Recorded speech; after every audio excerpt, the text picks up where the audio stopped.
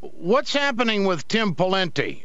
This guy is, painting a picture as if he's leaving the state of Minnesota in a pretty financially stable position. I mean, if you listen to his interview with Matt Lauer, if you see some of the comments that he's come out with, you think that life is good in Minnesota when it comes to finances. I understand you have a different take. What is it? Well, that's the reason I'm speaking out is, first of all, it sounds a bit cornball, but I really believe that the media has to do a good job of scrutinizing every single person who runs for the presidency, regardless of party and regardless of political viewpoints. Tim Pawlenty has left Minnesota in probably its worst financial mess in history. Today, the legislature will end at midnight, deadlocked, unable to resolve a $5.1 billion deficit that was left behind by Governor Pawlenty. And so we'll go into special session, and there's a possibility of a government shutdown. Has that ever even been talked about before in Minnesota, about a government shutdown? I can't recall. I don't want to say a definite no, but I can't recall that. There have always been provisions to keep government open. But I can't recall a crisis as serious as this one appears to be. The Republicans, under no circumstances, or so they say, will increase taxes. Governor Dayton has held firm that he's compromised on the revenue side, and he feels he's at the 50-yard line and would like the Republicans to meet him there if there's if a solution is to come about. What can you tell us about inflating property taxes on Tim Pawlenty's watch? Yeah, well, the analogy I used was President Obama today announces that he's cutting out federal funding for highways. Well, that gives him a lot of good sound bites. No question about it. People say, gee, there's a real budget cutter. The problem is the highways still exist. They still require maintenance. They still require money. All that happens is that burden, that financial burden, will shift to the states. And so their budgets will balloon as a result of that action. The costs don't disappear. When you look at the property tax increases under Pawlenty, they're the biggest we've had in history by far. Here's Pawlenty this morning. Here it is. Our country needs new leadership, and we've got to get this economy moving again. President Obama, unfortunately, doesn't have the courage to look the American people in the eye and tell them the tough truth, the things that we're going to need to do to get our spending under control. What do you make of that? Well, he did exactly the opposite. If you look at the numbers in Minnesota underperformed the national average in GDP, economic growth. We underperformed the national average in the growth of jobs. But if you look at the amount of borrowing that the governor utilized to, quote, balance his budget, it is astounding. And Obama can say that he balanced his budgets too. And the issue the Republicans take issue with is the amount of borrowing. Well, the same applies to Governor Pawlenty.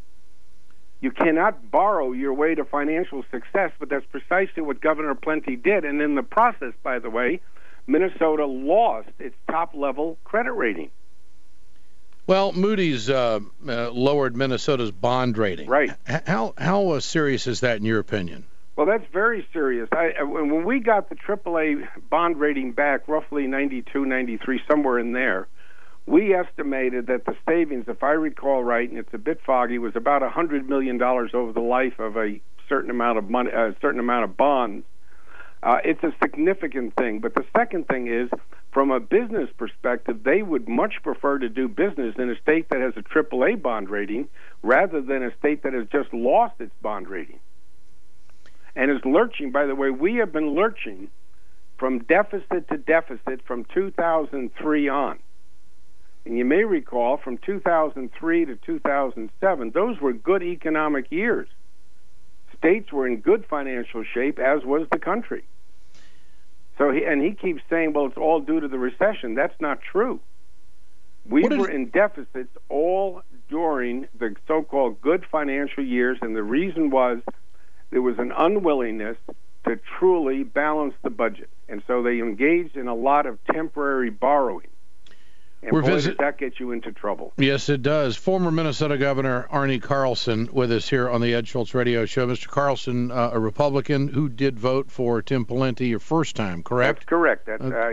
exactly right. And I appointed his wife to the bench, so it's not personal. But I do sincerely believe that the person who occupies the office of the White House should represent our best and our brightest, not necessarily its most ambitious. That's a heck of a... He's a very ambitious guy? Very much so. But he's not very bright? No, I think he's very bright. But I do think he banked on the fact that the national media would not come to Minnesota and scrutinize his actual record. I can tell you how this got started. We were sitting in a group of people, and I asked people, what do you know about Huckabee as governor of Arkansas? And we all kind of joked. And not one of us could come up with any knowledge whatsoever on what Huckabee did as governor of Arkansas, be it positive or negative. We knew nothing. And yet he had been a lead Republican candidate. Yeah. Everybody knew that he lost a massive amount of weight. I think his state was 49th in education, too. It may well have been.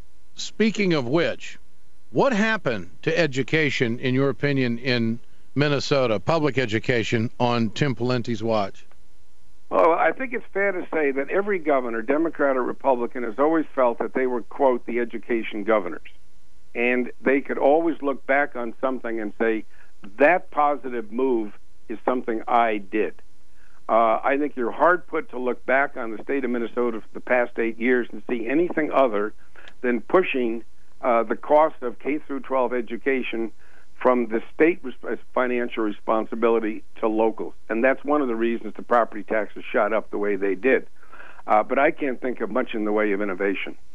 What about health care for the elderly in the state of Minnesota? Well, we developed on a bipartisan basis what is known as Minnesota Care, which was designed to use a pooled approach for entrepreneurs, people that were running small businesses, farmers, students, the uninsured, etc. And that was a remarkable success, and we imposed a 2% provider fee to fund it. Governor Pawlenty used the resources of that fund to, quote, balance his budget. I think he borrowed about $400 million from that fund, and that has caused that fund serious financial problems. So it's almost kind of like Badger Care in Wisconsin that we've heard so much about. Okay. So MinCare was for farmers, small businesses, students. Anybody that was uninsured. Our prime focus throughout was the single mother that was on welfare. Sure. And so we reformed the welfare system, and we were able to get a significant number into the workforce. And we made the deal that they could still retain health care through Minnesota Care. And that was an absolute boon. It was very, very successful. If government can be utilized to extend a hand to help people, it's amazing how helpful that is. And by the way, long term, it becomes very cost effective. How would you describe Tim Pawlenty as far as someone who navigates through retail politics, the one-on-one, the small groups? I think he's very good. I think he's very persuasive. I think he's got a lot of charm. I think he's got a lot going for him. The real dilemma is putting public policy through what filter? Through the filter of what's good for the people of Minnesota, or the filter of what's good for the National Republican Party and how they're going to view your candidacy for national office. Unfortunately, for the bulk of the Pawlenty years, it was always through the filter of the Republican Party. For instance, as a legislator, when our administration was pushing for gay rights, Tim Pawlenty supported us. He voted for the gay rights bill. Then as a candidate for the presidency, he renounces that vote. You say it's not personal. Right. There are very few, I don't think we can count them on one hand, a number of former public servants that would come out and say the kinds of things that you were saying about this candidate or any candidate. Well, I think one big exception would be Harry Truman. Fair enough. No, I think, Ed, you're raising the right question. We get into this issue of loyalty. Well, the real issue is, to whom should we be loyal? I really believe that when you serve the people of Minnesota, you're loyal to the people of Minnesota, not to your party.